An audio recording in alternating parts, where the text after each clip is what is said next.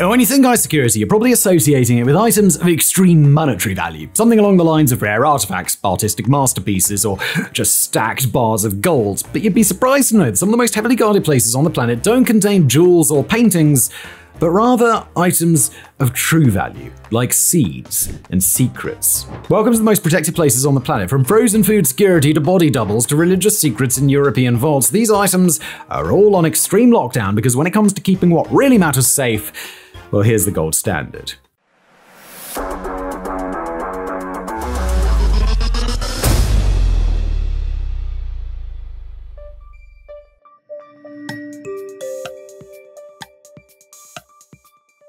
On a remote island, at the northwestern tip of Norway, rests one of the world's most well-guarded buildings. It looks like a supervillain's hideout, a massive concrete and steel structure jutting out of an ice-covered mountain. But inside, there's not weapons of mass destruction or plans to sink Manhattan, it's seeds. A lot of seeds. There are over 930,000 varieties of food crop seeds stored here for humankind's perseverance through scientific research. The collection comes from donations sourced from countries all over the world. All of these biological deposits are kept in specially sealed packets at -18 degrees Celsius, that's 0 degrees Fahrenheit, and they're guarded better than the Pentagon. The Svalbard Global Seed Vault is located in Spitsbergen in Norway. Its main entrance is outside the mountain. The interior takes advantage of the geology as insulation, keeping the seeds in an ideally low temperature for long-term storage. Inside the complex are 3 large chambers, all fitted with different nuclear-proof doors. Behind these doors are the seeds that make up the Global Human Food Supplies Insurance Policy. Brian Lainoff, lead coordinator of the Crop Trust, has said this in regards to keeping watch over humanity's last hope. Quote, "Inside the building is 13,000 years of agricultural history. The seeds don't care that there are North Korean seeds and South Korean seeds in the same aisle. They are cold and safe up there, and that's all that really matters." It's not so much about replanting as it is about research, though. The seeds in this collection are extremely rare, some being the original source plants of grains we've genetically changed so much over the years for mass consumption that they don't even resemble the original plants/produce. By storing the ancestors of what we know today as corn, wheat, rye, etc., we have an invaluable link to a vegetation origin of the species, both for research and further genetic modifications, or, in a worst-case scenario, to rebuild society after some unthinkable global catastrophe. I just want to take a quick break in today's video to share something incredible with you. You know, the holiday season is just around the corner, and if you're like me, you're on the hunt for perfect gifts. Well, look no further than Ridge. So what is this Ridge thing, you ask? Well, it's not just a wallet. I mean, it is a wallet, but it's also a game changer. I swapped out my old I had the same leather wallet since I was 18. And then Ridge started sponsoring me a couple of years ago, and I just switched to a Ridge wallet and never looked back. You can fit 12 cards in this bad boy, although I just have 3 in here, a couple of bank cards and my ID. Easy does it. Can also put some cash in the back there. I don't have any cash in there because I try not to use cash, but, you know, having the bank cards in there is super handy. The Ridge wallet is also designed with RFID blocking material, so you're protected from digital pickpockets, and the Ridge key case, is it in my pocket? Here it is. These are my work keys on my Ridge key case. It's like a penknife for keys. It's fantastic. It fits 6 keys and there's no jingling around. See? Perfectly silent. Plus, if you buy these 2 things together, you can get 30% off. And speaking of awesome deals, check out their new Hyperline collection. Look at this. That's bright, isn't it? Fantastic. And then there's the Ridge Ceramic Powder Collection, which is a fresh take on everyday essentials. Pastel colors with a smooth finish.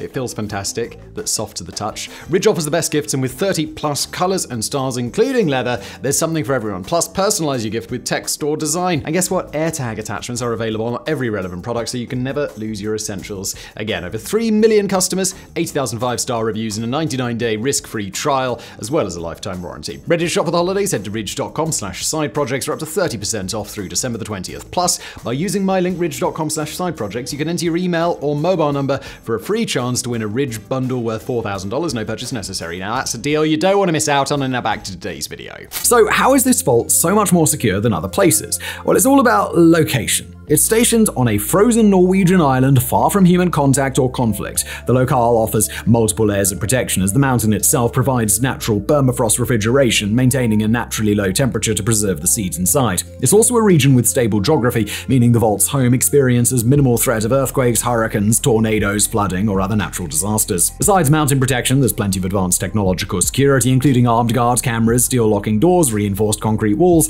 and surveillance systems. There's also minimal human visitation. You can't visit, even if you want to. In fact, the vault's never been accessible to the public. It's only had items removed from inside it 6 times since its founding in 2008. That's because these non-GMO seeds are here mostly for research. Think more of a genetic library than a gardening center. If we have grown it and eaten it at any point in human history, kept here for research are the genes and biodiversity that make up the edible building blocks for humanity.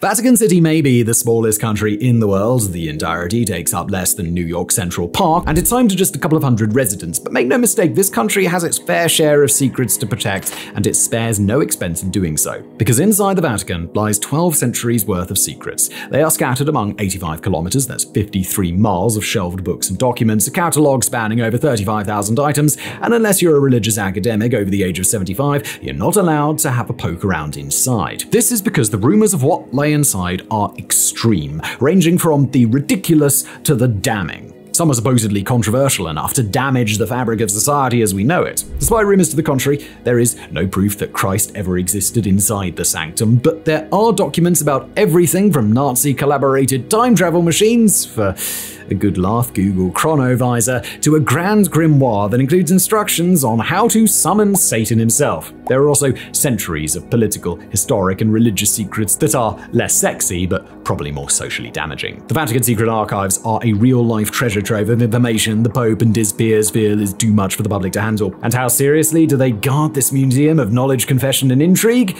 Well, the answer is really seriously. The Pope himself has a personal security force that travels everywhere he goes thanks to the Swiss Guard, but Vatican City itself has what is adorably known as the world's smallest army, thanks to the service of the Corps of Gendarmerie. This is the Vatican's own crew and includes roughly 100 officers, 8 police chiefs, 16 police commissioners, 32 inspectors, 40 vice inspectors, and 94 soldiers. If you want to sign up, you have to be male, unmarried, between the ages of 21 to 24, and a practicing Catholic. And even then, as a member of the staff securing the city, you're still over 50 years away from being able to enter the church's book bunker. If you want to actually enter those secret archives, this is the protocol. You must apply in advance. If you meet all of the necessary requirements and background checks, security will escort you to the archives. The entrance is guarded by armed members of the Swiss Guard. If you're a scholar of appropriate age, you will be physically ushered to the 3 documents you already pre-requested. There is no lazy stack grazing like at a public library. You are not allowed to meander the aisles like a museum. Every moment you're inside, you're monitored by chaperoned security cameras, armed guards, and if you're a believer,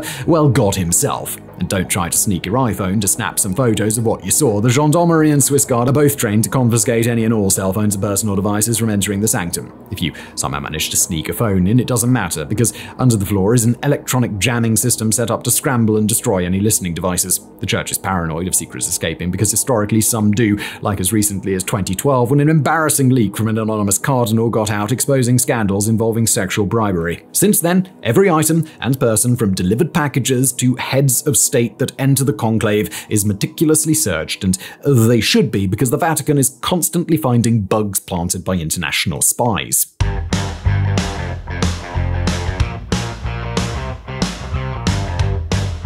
Wherever Vlad is, there's more security involved than possibly any other human being on the planet, and that includes Taylor Swift and the aforementioned Bishop of Rome. Vlad is constantly under the eye of the Presidential Security Service, the agency that traces its leadership and origins back to the USSR's KGB. It employs over 2,500 people to do everything from body doubles to food tasting to security details. And most of the information we have about Putin's security comes from the Beyond Russia website, which is run by TV Novosty, a state media-run outlet. That website claims that Vlad's bodyguards are handed handpicked for their ability to not only handle operational psychology, but also possess superhuman abilities such as being impervious to weather conditions. Vlad's bodyguards are required to be unaffected by extreme cold or heat. You're not allowed in if you break a sweat, apparently. Kremlin staff allegedly stake out places he will travel to months in advance, researching everything from locations for protective snipers and sweeping agents to researching possible natural disasters that may occur during the time frame he'll be there. His bodyguards have special bulletproof briefcases. They carry that both act as shields from possible assassination attempts and carry Russian-made 9mm pistols loaded with armor-piercing bullets. At least, that is until they turn 35, at which point they're automatically retired from personal protection duty,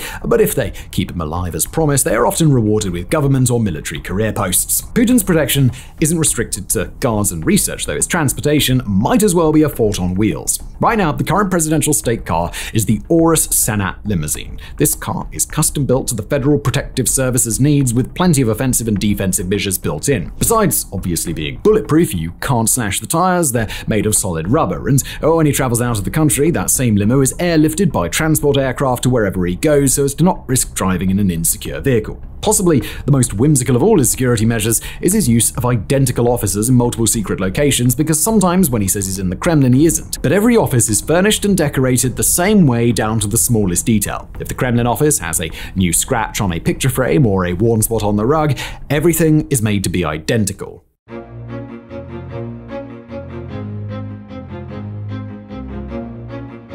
The first pieces of gold arrived at Fort Knox in 1937. Since then, the Kentucky-based military complex has collected over 4 million kilograms, that's 147 million ounces of gold, valued at over $300 billion. This happens to be half of the United States' bullion reserves, and the gold vault it's located in is so heavily protected there aren't any current photos of inside it, the most recent being 50 years old. The fort's security is unimaginable. The US Treasury states that the fort is equipped with the latest and most modern protective devices, which is a hilarious understatement, and the US government has not shared what those protective measures are, but popular rumors include hidden landmines on the grounds, laser-triggered machine guns, and its own custom radar system that keeps tight tabs on the gold. These security operations cost the US government over $5 million a year. The entire complex is surrounded by 2 separate electrical fences, both reinforced with a thick layer of concrete between them. Guards are posted at sniper posts in all 4 corners of the complex. The building itself is made with concrete-lined granite, which is also reinforced with steel to help withstand everything from natural disasters to direct missile attacks. There's also the added protection of the 40,000 soldiers and their families that reside at the Fort Knox Army Post, making the fort complex the 4th largest city in the state of Kentucky, with its own emergency power plant, roadways, and water supply. Now, if you did manage to get past the posted guards, trigger guns, landmines, and electric fences, you'll be facing a vault door that weighs more than 20 tons. And no single individual even knows how to get inside, which is another layer of added security, meaning several people only know certain combinations and they need to dial them in simultaneously in different locations to get inside. No other fort on US soil comes close to this level of security, which goes to show just how serious the US government is about protecting its bottom dollar.